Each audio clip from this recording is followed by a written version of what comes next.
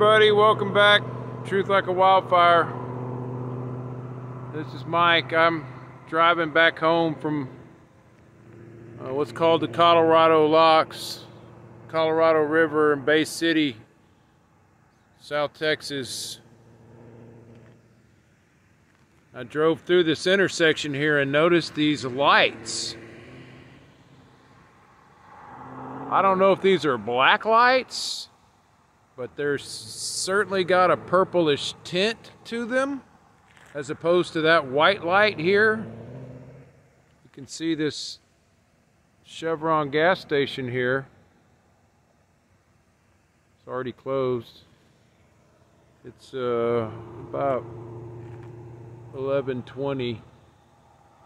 And so I went ahead and pulled off here and just wanted to document this. I'm a driver and I see a lot of different places. This is the first intersection that I've noticed that has what gives me the feeling of black lights. And I'd heard someone mention about these black lights at intersections.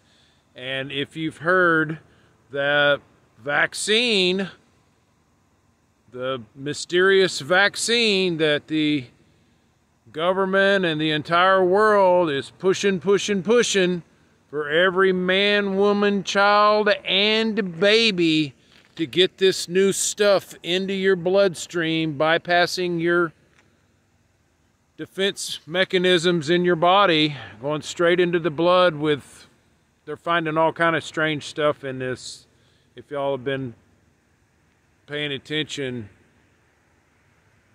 they're finding just all kinds of bizarre stuff. I don't want to go into that right now, but you've heard that there's luciferase, and that supposedly glows in the dark, and you can see it with black light.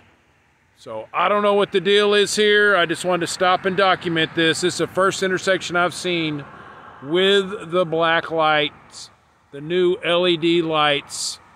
And as you can imagine, these are installed by the Highway Department. This is Highway 35 North between Bay City and West Columbia. You can see the sign right there, 35 North. So, y'all put in the comments down below if you know something that I don't know and you want to share with people about these lights and why you think these are here. Thanks y'all for checking out my videos. I'll see you on the next one. God bless everyone.